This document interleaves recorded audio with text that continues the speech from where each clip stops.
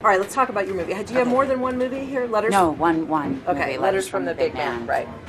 Yes. Which I'm not even sure how to describe, but being from Colorado and kind of growing up in the middle of nowhere, I loved the middle of nowhere aspect of it and the forest. Are we in Oregon? We shot the whole thing in Oregon, and I had never.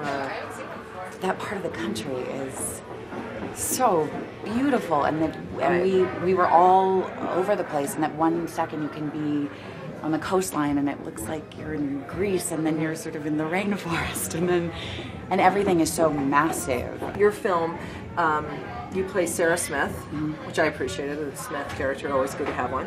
And you are a park ranger, essentially, or a biologist. Yeah, she works for the Forest Service. Forest Service, right? And you basically are happiest in nature with no one around. That's right. And so I was watching that film at some point. I'm like, wow, no one's around. No one was around. Let me tell you. I can't wait to ask her.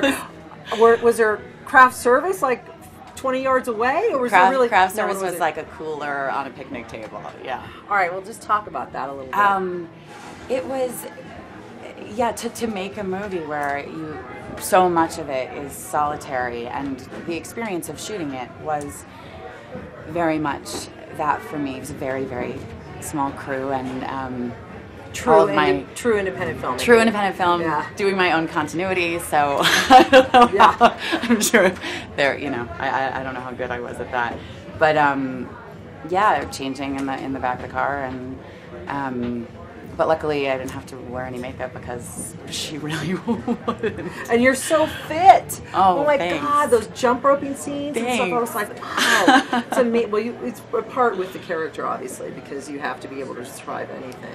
Yeah, she's tough. She's scrappy. She's a survivor. But I think, Sarah that's what she thrives on.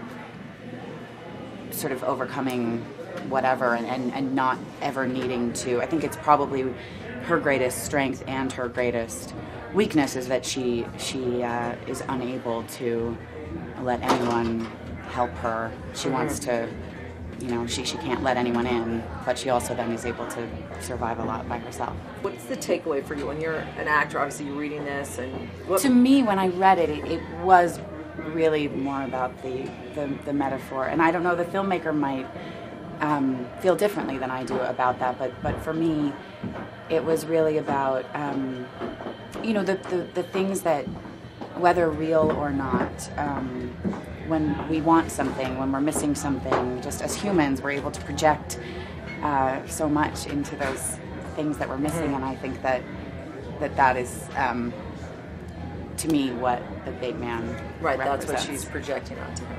Yeah. Well, have fun at Sundance. Enjoy. Thank you. And it's snowing, and I get to go skiing tomorrow. Oh, you are? Again. Oh, yeah. I'm so jealous. I saw it this morning. I was looking over. I was like, oh. No, I know. And then the minute it started snowing, it's great. It will happen.